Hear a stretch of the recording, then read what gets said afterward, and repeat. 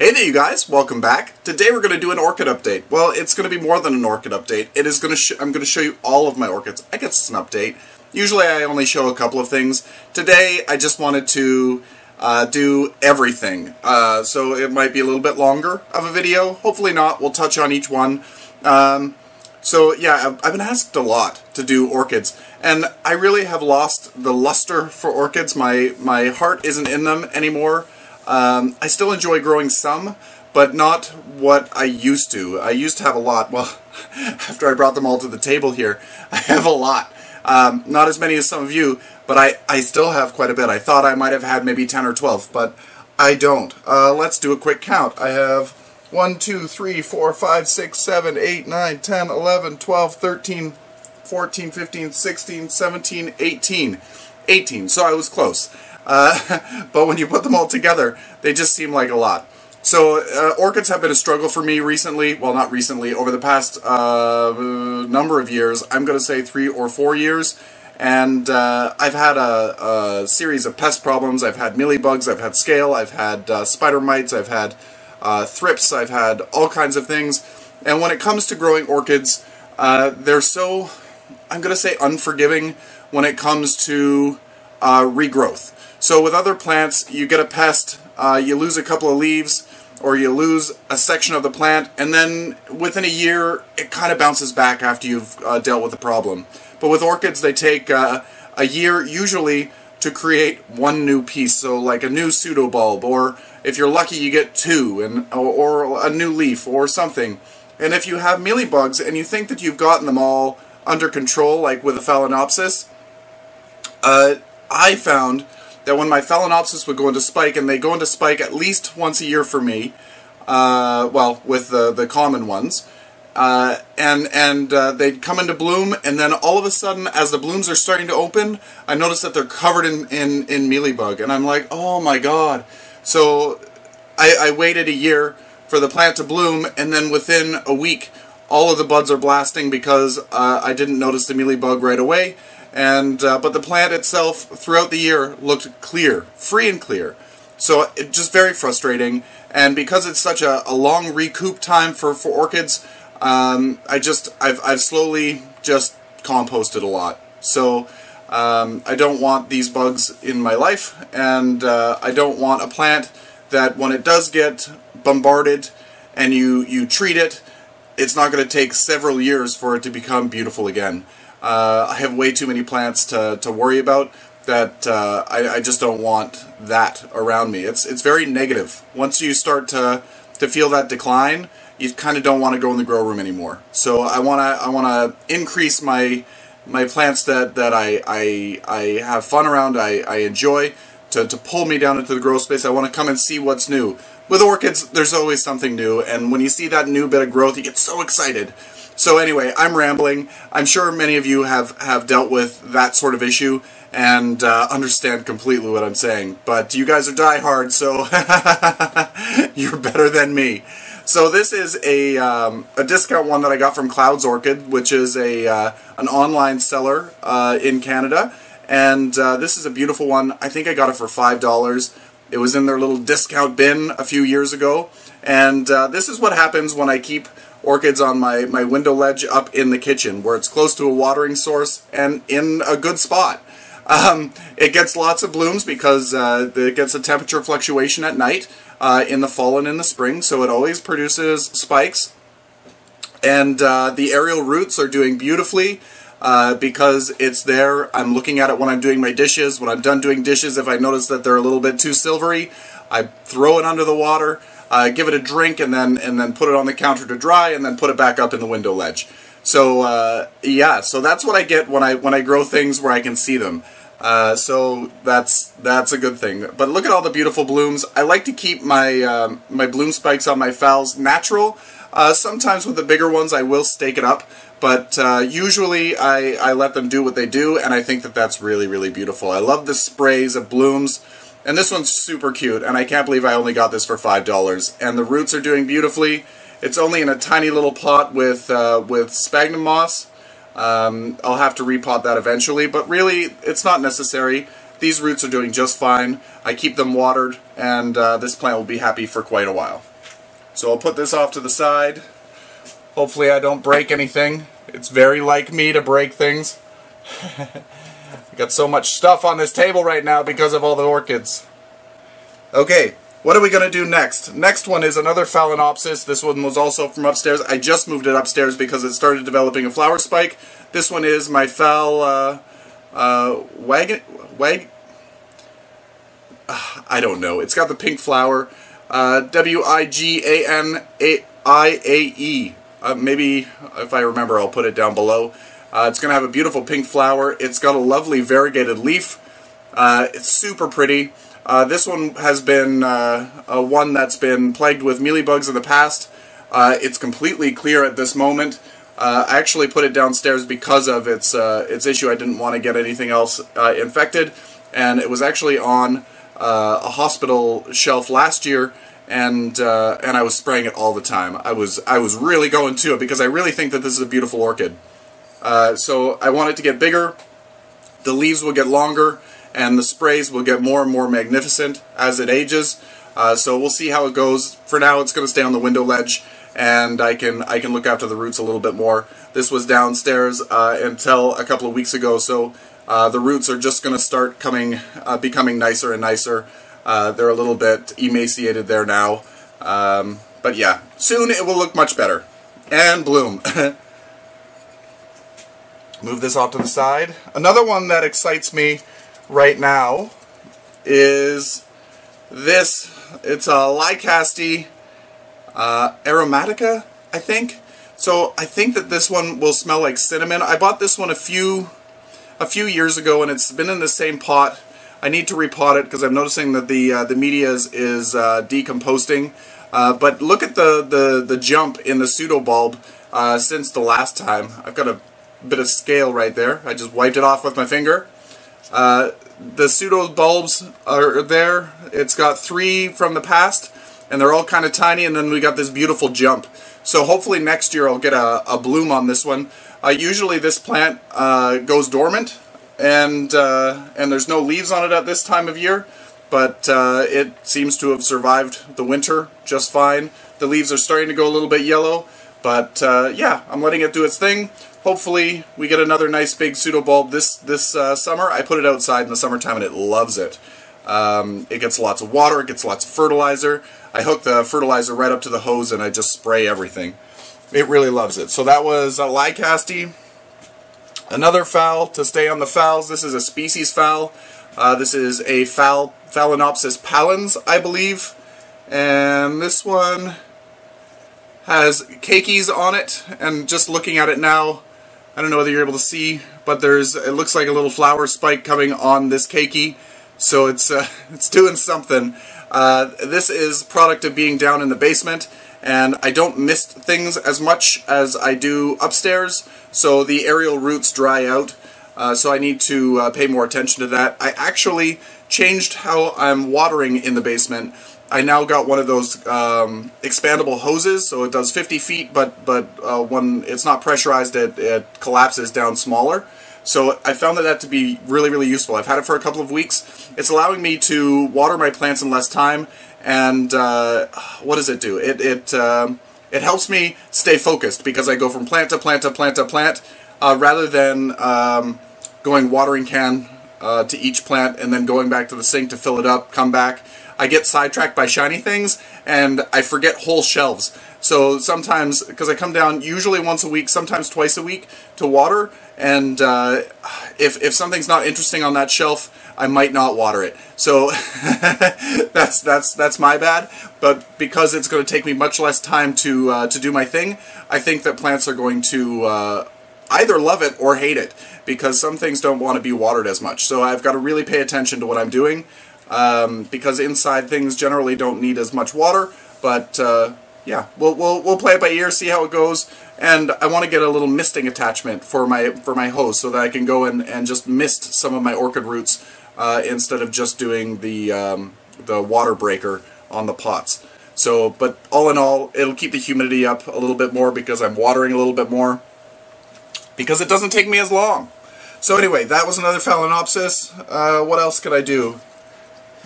Next, I thought that this one was a goner. This one was my, or is, my Oncidium Twinkle. It did beautifully for years. Excuse me. I had a cold, so don't mind me. My throat is icky. So it's super cute. I love the little pseudo bulbs in there. This is one of the Oncidiums that actually grows well for me. Many Oncidiums grow up and then get all kinds of aerial roots, and kind of like this guy, the Maxillaria. What one is this one? Maxillaria. Oh, I forget now. Variabilis. I believe it's Variabilis. The way that it grows is it grows on a little stem, and then you get a bulb on top of a bulb on top of a bulb on top of a bulb. This one is well suited for it because the roots go down the base and then down into the pot. So it's better. But when you're dealing with other types of Oncidium, they just get all kinds of aerial roots, and you try to repot it. You can't repot it deeper because you got a darn bulb lower down, so if you pot it lower down, it'll rot that bulb, and it's just a whole situation. So I try to stay away from Oncidiums because they don't do well for me. But if I mist a little bit more, if I grew them outside, Oncidiums would be beautiful because I just put it on the mist and all the roots are happy. Happy as clams. Here's another species Phalaenopsis. This one's Phalaenopsis hieroglyphica. I've had this for a few years. It hasn't done anything. It gets new roots occasionally, but the leaves just stay the same. Hopefully in time it will start blooming for me. I really love the blooms, but yeah, so far it has done nothing. So it just kind of stays at the back of the shelf. In the summertime it does beautifully, it puts out new growth. In the wintertime it doesn't do anything because, as you can see, it needs more water. But this one is so big and heavy that it tips over, so I can't put this on the window ledge in the kitchen because it will just keep falling off and breaking itself. So it stays back here. Usually it's kind of laying on its side. Orchids don't mind laying on their sides. It stops water from pooling in the central leaf, so it kind of prevents crown rot. Move that over. Next thing we got here, it's a dendrobium of sorts. It's Zipcross zondi, X grandiflorum. I don't know. Me and Latin names. So this one has had problems with thrip.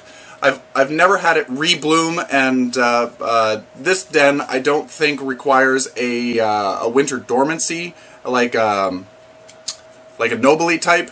So this is just solely my care. It's not blooming. It produces keikis like crazy, so I got all kinds of little babies with little aerial roots growing off to the sides. They don't do very well because I don't have the misting thing going on, so they just dry up. But if I get that misting attachment, that should help out. Just give them a little bit of a blast once a week or twice a week, and they should be fine. But this one has had thrips like crazy, and I believe spider mites in the past. So hopefully things work their way out, and as you can see, we've got that silvering. There's like it kind of looks pretty-ish, but it's not pretty. It's insect damage. But I've got newer growth on here that does not have it. So I think that we've dealt with the problem. I've sprayed it enough. I just now need to maintain. So we'll see how it goes. When it goes outside, it's going to get another blast with the hose. And occasionally I put it in the sink and I just spray it all over the place. So it is what it is. Cattleya. I have one Cattleya that does really, really well. And this one is not that one. This one is POT Burana Angel. So this one, I don't know. I don't know what color it's supposed to be. It's never bloomed. And maybe it has bloomed once. It might be a red-pink. I'm not sure. I can't remember the last time. When it goes outside, it does beautifully. It gets some beautiful new growth. This one actually needs to get repotted. It's slowly, the media is washing away. Maybe outside it gets tipped over and gets watered and media comes out. So it's just a mess in there. But it's just an unruly looking plant. That's probably my care. That's probably not the fault of the plant itself. And then this one here, this one needs a good repot. This is the Cattleya that is beautiful. I love this one. This one is so forgiving. It doesn't hate me. For whatever reason, we have a good relationship, and it blooms usually twice a year. Blooms in the spring and then it blooms in the fall. I've got some new growth that's coming out, and that will have spikes coming on them. Where are they? There's not this one, not this one. Well, this one here's a new growth right here, but it's always putting out new growth, and as you can see, it's getting big and unruly, and the roots are coming off the side of the pot, so this one really needs to get put into a bigger pot, and the pot is actually split, so it needs a new home. But it's doing good. I like this one. It's got a pretty golden flower. It's not blooming at the moment, a shame, but it's a nice hardy plant. What is this one? It's a BLC Lucendo d'Oro, a Bouillon. So yeah, is that gonna come up there? It's not a bad plant. It's really pretty. It comes when it opens up. It starts off more yellow and then it goes more gold as it ages. All right. Next one here is Stanhopea, Stanhopea nigroviolacea. So this one here, I thought it was a goner a few years ago, and it had a lust for life, and it wanted to come back. So it's here. It's here and it's growing. It did so beautifully over the summertime outside. It started to put out new growth. I really need to repot it. It needs to go in a pot probably twice as big as what it is, and I think I'm going to plant it in moss, maybe even in a hanging basket, a wire basket, because I believe that the Stanhopeas will shoot out flower spikes that go down rather than up. So it really should be in a hanging basket. So maybe I'll find a smaller, maybe a 10-inch wire basket, or maybe even a colander or something.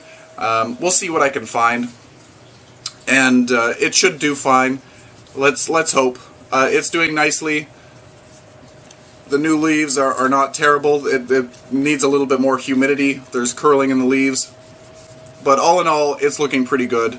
I'm glad it's still alive. I really like Stanhopea flowers, but I've never had one bloom for me. We've done this one.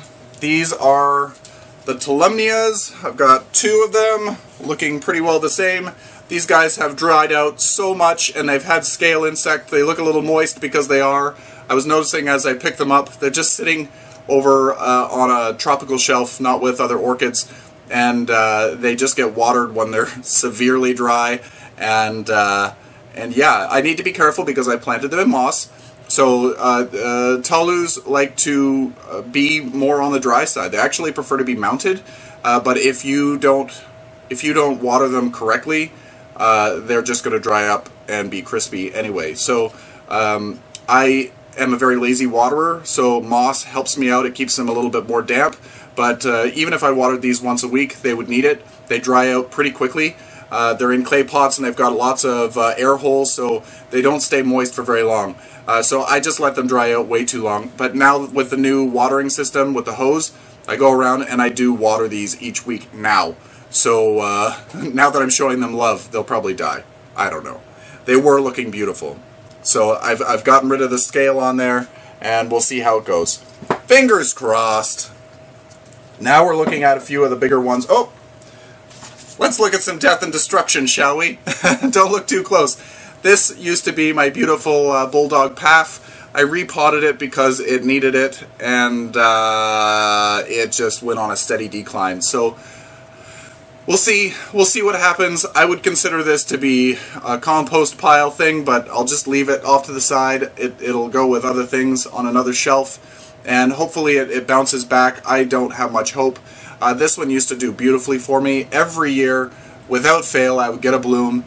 This year I'm not going to get a bloom, and if I do get a bloom spike, I'm going to cut it off because it does not have the energy to sustain anything, but I don't think we're going to get one. Usually by now there's a little bit of a plumpness at the base of the plant, and I don't feel any plumpness at the base of the plant. So yeah, fingers crossed. I'm not holding my breath, but that is that. Told you we're showing it all. We're showing everything. So whether it's good, whether it's bad, it is what it is. This one's doing beautifully. I really want to get more flowers from it. This is a Brassia And I love Brassia flowers. The spider orchid, I think they're spider orchids. Oh, it's so pretty. So this one, I can barely get the thing out. Oh, I wish I could read that. 3 sods? I don't know. Is it going to come up on camera? Not sure. It looks like it's not going to come into focus. Anyway, the pseudobulbs over the years are getting much bigger. They're probably about 4 inches tall, and maybe they'll get bigger than that. I hope so. Pseudobulbs really, I don't know, there's something really special about them. They make me happy, and when they're doing really, really well, yeah, it makes me smile, it makes me feel proud. But when they're not doing well and they're all shriveled up, it just makes you feel sad. And when some of the bulbophyllums, they have really interesting shaped pseudobulbs, and oh, I need to get some, but I cannot water them as much as they like to be watered. Bulbophyllums tend to like to be on the moist side all the time, and then I let them dry out, and then they just, oh, it's a bad experience. So eventually I might try them again. We'll see. Eventually, if my orchids start to grow better, I will get back into the hobby a little bit more, but I'm going to pay more attention to what I'm growing. I'm not just going to buy. Sound like an NSYNC song. That's NSYNC, right? So, yeah, it's doing beautifully. I hope that I see a flower spike, like I said. I keep looking in. 'Tis the season to start seeing oncidiums produce them. It's either now or in the fall. So, anyway, it's producing new growth over the summertime, and that's what I love. Before we get to the Psychopsis, we're going to go to this one. This one is an Alicera. We're almost done. We're almost done. Hang in there. Alicera Halo Ablaze. This one here, I bought it years ago. I think I got it on sale because I didn't really buy a lot of orchids full price because they're so expensive. This one is a beautiful one, and it seems to be one of the oncidiums that work for me because it stays more clumpy. It doesn't grow a bulb on top of a bulb on top of a bulb. So yeah, but as you can see, there's some aerial roots that are doing their thing up there. Hopefully, I'll be able to make those happy, and I really want to see these blooms again. The pseudo bulbs are longer, and they're just really, really slender, very similar to the Brassia.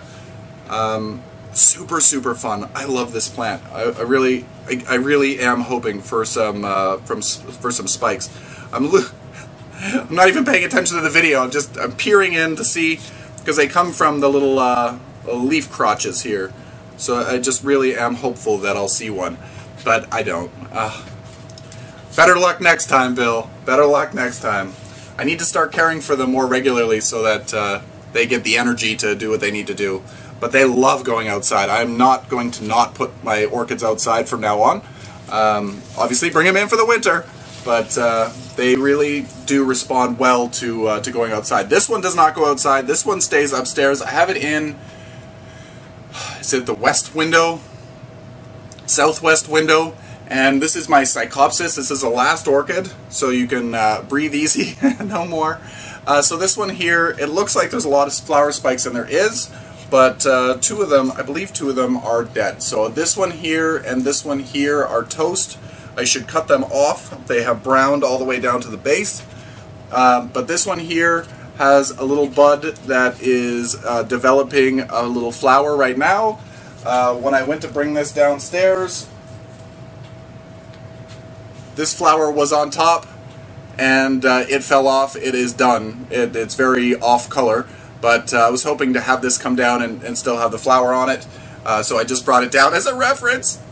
My little samurai plant. I love the Psychopsis. It's called a butterfly orchid. I believe it's a butterfly orchid. And then I've got a big, this one will be opening in a couple of days, as you can see. And so I have 3 good flower spikes there.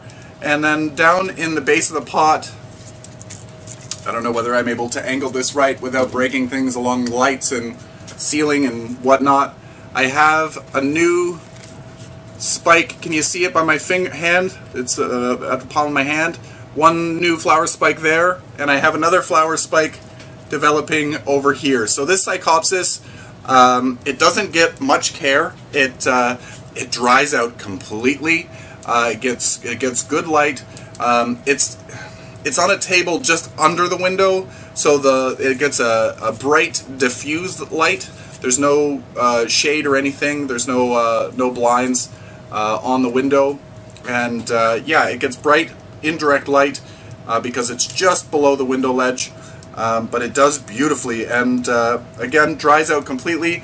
I don't fertilize it very often. I probably should fertilize it more, but it's upstairs and it just gets water from the tap.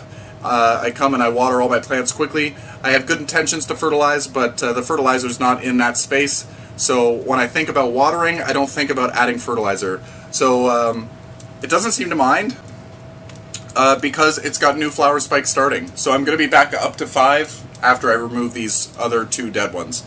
So it does nice. This is the one that we repotted a number of years ago, probably 5 or 6 years ago, and it sulked for a couple of years, but now it's starting to come back into its own. I'll probably need to repot it again soon because the growth is actually, oh, it's so dry. It's so dry, it's crunchy. The growth is actually pushing the side of the pot. So I think that soon I should be repotting it. But I'm not looking forward to that because it sulked for so long. I'll wait until these spikes actually develop and start to bloom before I do it, because they will probably blast if I shock it right away. If I do it now. But maybe after this video I'll give it a little blast of fertilizer, because now that I'm thinking about it. So anyway, this was my whole orchid collection, the good, the bad, the ugly, and show me what yours are doing. Post to the Plants and Things What's Growing page. I know you guys are really fantastic about posting to that. Show us some of your spring blooms, some things that are making you happy for the springtime. Some of you are already getting spring weather. We are just coming out of a cold snap with all kinds of snow and ice, so it's going to be nice to see things starting to pop up out of the ground here very soon. It's March now, so it's about time. Anyway, show me what you're growing. Show me your orchids. Show me your regular plants. It doesn't really matter. I love all green growth as long as it's not covered in insects. I love it. Unless it's a beneficial insect, that's a good thing. So anyway, until next time, you guys, happy growing.